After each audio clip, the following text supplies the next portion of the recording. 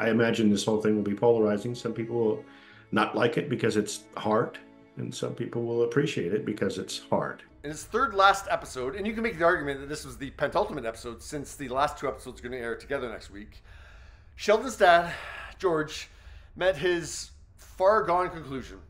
Mary, we got some bad news. Where's George? When I lost my own father, I didn't have any friends to help me through it. You do.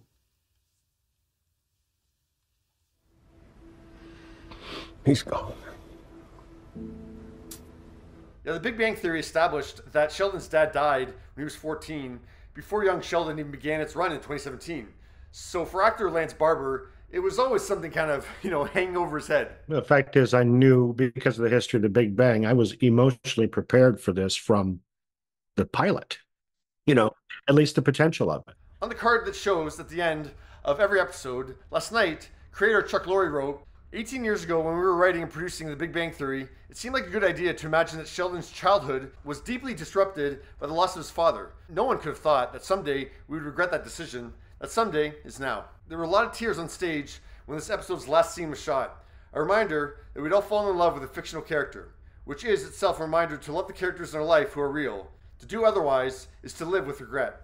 Look, I think it would have been ridiculous if they didn't address this in, all of young Sheldon's run, especially because actor Iain Armitage looks 14 at this point. In real life, he's actually 16. So to survive 139 of the 141 episodes is pretty dang good. And yeah, for Lance, he's actually happy that he went out before the show went out.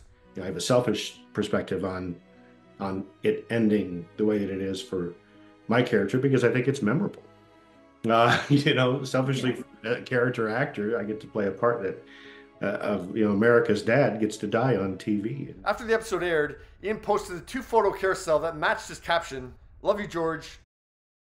Love you, Lance." Lance shared Iain's post on his own story. Annie Potts posted the photo with George, I guess, and wrote, "Love you, George, forever and always, Mima." Lance saw the scene where Iain, Annie, and the rest of his TV family found out about his death for the first time when he watched the episode last night. I deliberately was not there. I thought my absence would be helpful for the actors and appropriate for that moment.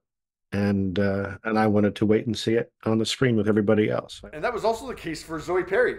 Because I'm standing a bit in the foreground, I'm not totally privy to, what's happening behind me, although I can feel it. Upon hearing the news that as an actress she dreaded for years, but as the character was completely blindsiding her, Zoe surprised herself with her own reaction when it came to actually shooting that scene. I don't know that I was planning it, but I was angry at the news or at even the threat of the news. Telling a story where the audience knows a season, several seasons in advance, or in this case, the entire run of show, that a character is going to die certainly makes for interesting storytelling. Like, it reminds me of This Is Us. And yeah, we knew in that first episode that Jack was going to die at some point, and we found out how he died in episode 32. But I actually think this lines up more closely with the death of Rebecca on that show. I can't remember when exactly we found out she was going to die. It was either the beginning of season 4 or season 5, I can't remember. But yeah, I mean, that final season, it just hung over the show. And they made the decision to have her die in the penultimate episode so they could, end on a different, more upbeat tone in the final episode. And that's exactly what young Sheldon decided as well. I was always doing things to make other people happy. Doing things to make other people happy?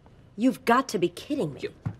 Executive producer Steve Holland told Variety, "We always knew we were going to address it this season. We always knew we were going to get to the funeral this season. We always knew that George's death would happen off screen, that we didn't want to witness it. It was just a question of when."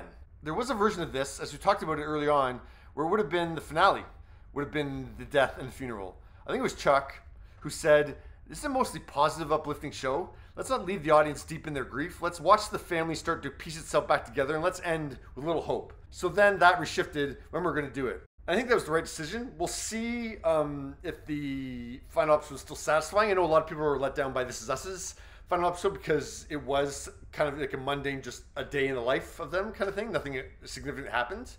But this should have more significance because we're going to have Jim Parsons and Mayim Bialik back in this final episode. So, or like, I don't know, back, but yeah, as part of this final episode. We're making an appearance in it. Yeah, and it's a reveal of sorts. So that'll certainly bring some weight to it. But yeah, what do you think of how young Sheldon finally decided to tell or reveal, or I guess, I don't know, not tell, reveal, fit in George's death. I guess that's the best way to put it. I think that the writers are really leaning into something with this that I think is a gamble, but from my perspective, a really beautiful way to do it.